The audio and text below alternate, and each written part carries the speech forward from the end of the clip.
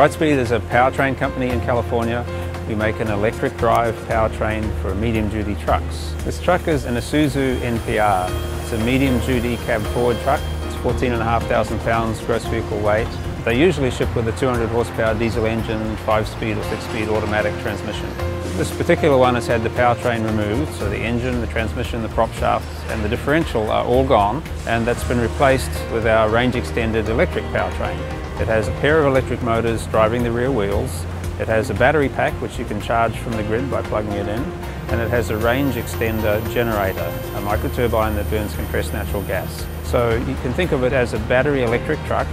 Plug it in, charge it, drive on the energy that's in the battery.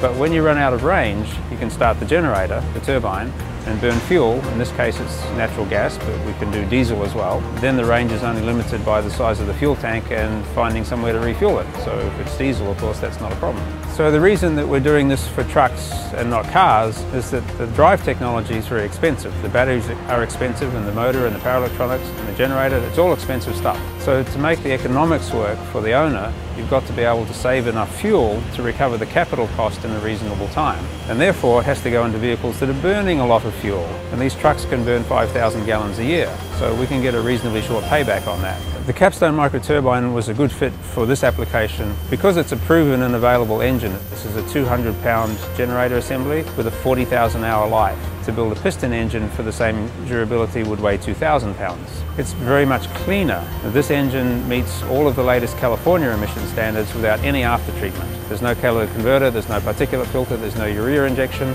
and yet it has about 1/10 of the emissions of an engine with all of those things on it. It's also a very low maintenance engine, so it doesn't have a lubrication system, it has air bearings, and it doesn't have a cooling system. So there really isn't any maintenance on the engine other than the air filter and the fuel filter. The best possible drive cycle for this kind of thing is a garbage truck, 130 miles a day with 1,000 hard stops. In that case, they're doing 2.8 miles per gallon. We can save them $35,000 a year in fuel alone, and maintenance savings on top of that. So I think there's a very large future for this kind of technology in the vehicle fleet. In the US alone, in the medium-duty truck fleet, we're spending $35 billion a year on fuel. And this system takes the fuel consumption from 10 or 12 miles per gallon up to 20 to 40 or 50 miles per gallon.